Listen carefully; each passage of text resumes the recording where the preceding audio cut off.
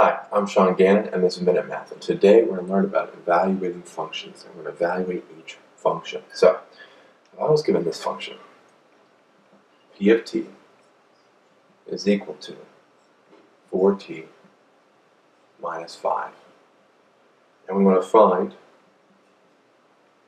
p of t minus 2, okay? So what that means is every single time we see a t, we need to plug in a t minus 2. Now this can get a little confusing, all right? So pay attention carefully here. So p of t minus 2, plug in that in for t. We have 4 times, now we're plugging in, that's a t, plug in t minus 2. Minus 5 there, okay? So now we need to simplify. So we bring down p of t minus 2. We need to distribute this 4 across. 4 times t is 4t. And 4 times a negative, or minus 2 is a minus 8. And then we have a minus 5 that comes down. Now we need to simplify. We need to combine our like terms. So p of t minus 2 here is equal to 4t.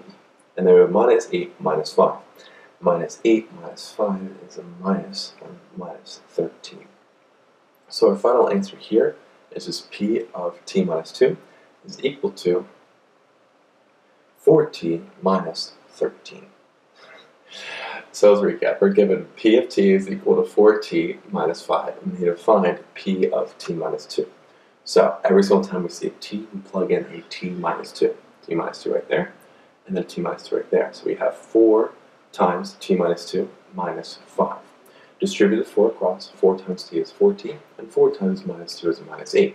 We brought down the minus 5. Well, there's not anything about a 4t, so minus 8 minus 5 is a minus 13.